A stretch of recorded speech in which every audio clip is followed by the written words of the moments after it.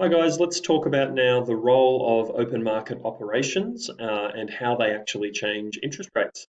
This can be a really tricky concept to understand, but if you just keep in the back of your mind that how they do this is by altering the supply of money. And remember what we learnt about how changes to supply can affect price, then that'll help you understand this in a much easier way. So let's start just very, very simply about why do we even have open market operations? And there's really two key reasons why the Reserve Bank does this. And the first one is sometimes there's a change in monetary policy. So monetary policy is just the target cash rate that they're going to set. At the moment, it's 0.25%. And let's say that they would want to reduce that target cash rate, then they're going to have to alter or they're going to have to change interest rates in order for that to have an effect in the economy. And the other one is probably the one that happens more frequently. We just don't know that it happens. It happens multiple times a day, where there's just a change in the demand for Australian money. And there's lots of different things that could cause a change in the demand for Australian money. For example, consumption could be high just on any given day. Lots of people shopping, whatever it might be. We might have big commodities sales go through, billions and billions of dollars in that regard. And as a result, that's going to increase the demand for money here in Australia. And as you guys know, when the demand for money increases, well, it's going to be more scarce. And so then the price of it's going to go up. And the Reserve Bank of Australia, they don't want this. They've set a cash rate. They've looked at all the economic conditions that are going on, and they believe the best policy at the moment is this particular target cash rate. And so they're going to use these open market operations in order just to maintain that particular price of money, which when you think about it, that's what interest rates are, is the price of money. If you wanted to go and get money, then, well, the price at which you're going to go and get money is the interest rate. All right, so I want you to think of interest rates purely as the price of borrowing money, and the rules of demand and supply apply here just as much as they would if you were talking about soft drinks or international holidays or any other market for that matter. All right, so let's get into it. Open market operations. I'm going to split this into two on how open market operations actually work. I'm going to start first with when the RBA wants to reduce the cash rate. All right. So move it closer to the target, where the actual cash rate is higher than what the target cash rate is. They want to bring it down. So we're going to use this concept of Commonwealth government securities. So here, you also might read in your textbook, they're called repos. Essentially what the RBA is going to do in this particular instance is they're going to deal in the financial market here, and that's why it's called open market operations. They're going to deal in the open financial market. And what are they going to do? Well, if they're going to reduce the cash rate, right, we need the price of money to fall.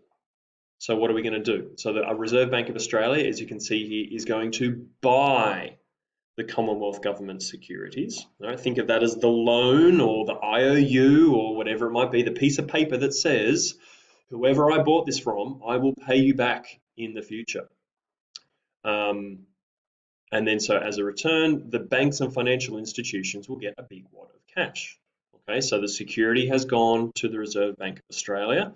And then the money has gone to the financial institutions. And it's those financial institutions, such as I mentioned earlier, who in the future are going to pay this money back plus a bit of interest. But in the meantime, the Reserve Bank has held on to this Commonwealth government security. Now, what's important here is the supply of money. So after this transaction, you got to ask yourself, in the financial system here, which we've represented by this, these bank things over here, what has happened to the supply of money? Now, all of this cash from the Reserve Bank has gone into it. You've got to kind of answer to yourself. And the answer is the supply has increased. Now, real basic economics, what happens to the price of money when the supply of money has increased? Well, the price is going to fall. Okay, and the reason for that is these banks now have a surplus of money. We have disequilibrium, we've got a surplus, and so to clear that surplus, what are they going to do? They're going to drop the price that they're willing to loan that money out to people like you and me and mums and dads, and so therefore the interest rates will fall back to the target which the Reserve Bank is looking for. All right, so the supply of money is the key idea here. When they want to reduce the interest rates, the Reserve Bank will buy a Commonwealth Government security, thereby increasing the supply of money, causing a surplus, interest rates fall. If that was a bit quick, feel free to go over it again. We're going to now go the other side, which is an increase in the cash rate. So it's the same mechanism, guys, but it's just the other way around. All right, so here, what the Reserve Bank is going to do, they are going to sell the Commonwealth Government security to the financial institutions, and in return, they're going to get a big wad of cash from the financial institutions. And so your pathway here is exactly the opposite as what we had before. So what has happened to the supply of money in the financial sector here? Well, there's less money now, isn't there? Okay, so there's been a decrease in the supply of money in the financial sector. And what happens when there's a decrease in supply of any market? What happens to the price of that thing? Well, it becomes more scarce. We have a shortage, and to clear that shortage, the financial sector is going to increase the price of money and thereby increase interest rates. All right, so to quickly summarize here, to reduce interest rates, the Reserve Bank of Australia is going to buy the Commonwealth Government security, and then in return, they're going to put money into the financial system. That's going to create a surplus, and therefore interest rates will fall. The other way around, when they want to increase interest rates closer to the target, the RBA is going to sell the Commonwealth Government security, and in return, they're going to take money out of the financial system. It's going to become more scarce, and a shortage will occur. And just because, and as you guys know from your knowledge of supply, that's going to cause an increase in the price or interest rates rising. To summarize how it all works is the Reserve Bank of Australia manipulates the supply of cash in the open market to affect changes to interest rates. So hopefully that helps. Please feel free to watch this over again if it doesn't. And thanks for paying attention. See ya.